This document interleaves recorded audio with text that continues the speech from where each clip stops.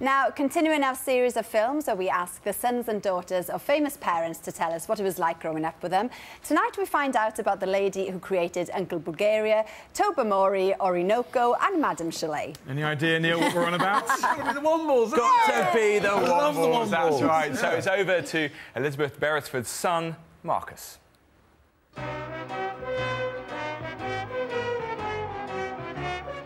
My mother, Elisabeth Beresford, had her eureka moment on Wimbledon Common in the late 60s. It was Boxing Day, and we were taken up there because we'd been making far too much noise for our grandparents. And my sister Kate ran up to Mum and said, "Isn't it lovely being on Wimbledon Common?" And Mum looked at her and said, "That's it, the Wombles of Wimbledon." Underground, overground, wombling free, the Wombles of Wimbledon Common are we. But this is where she wrote many of her Wombles books. We started coming to Alderney for our summer holidays in the 1960s when I was 6, and we came here every year.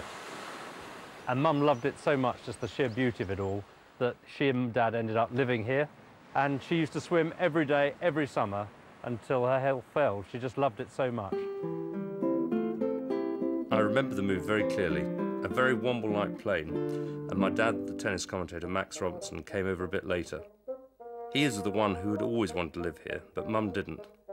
She was afraid of being cut off, but fun enough, he ended up hating the place, and she adored every bit of it. And later in life, they divorced. Isle of Life really suited her. It's a very small community. It's only 3 miles long and 1 mile wide, and there are fewer than 2,000 people, so she knew everybody. This is our house. It's very quiet here in Alderney, and the door will almost certainly still be unlocked, because nothing is ever locked here. And this is my mother's writing room, the parlour, where she wrote all her books. And this is the typewriter she wrote them on, including the Wombles, and she used to call it her triper.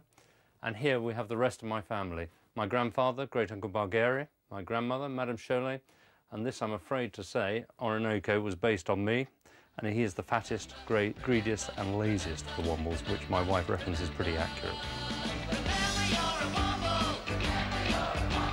Fame followed the Wombles. There was lots of publicity as the TV series came out, and the film, and the pop songs, of course.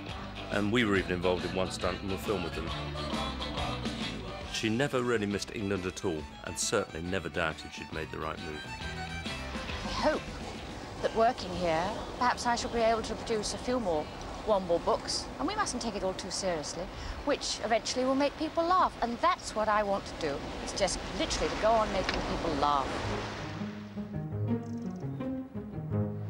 The Wombles hardly changed Mum at all. Once she got here to Alderney, to be honest, she just got wrapped up in island life, loved it all, and much to my amusement, she actually became the station mistress.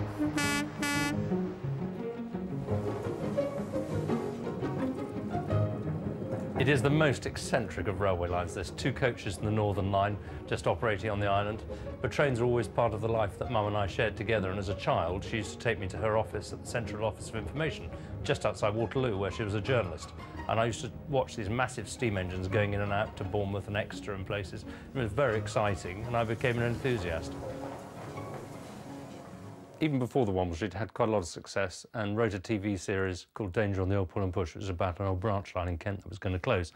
And there was a book about it that came out a year later. And amazingly, she dedicated it, when I was age 5, to Marcus, the boy on the train, which was amazingly prescient and is a hell of a thing to have as a souvenir. I had absolutely no idea at the time that's exactly what I'd do, run steam trains around Britain. The boy on the train, the boy on his own trains, and Mum really loved that. Mum was an ardent royalist, and she was so excited when she was appointed an MBE.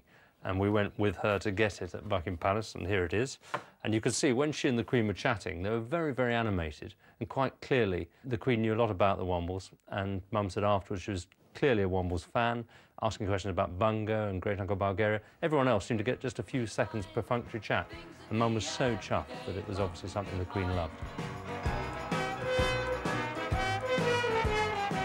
Ultimately, Mum wanted to make people laugh, and I think she did make people laugh.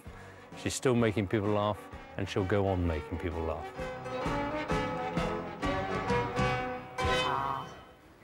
Well, thanks to Elisabeth's son, the greedy, the lazy, as we found out, Marcus, for making that film for us.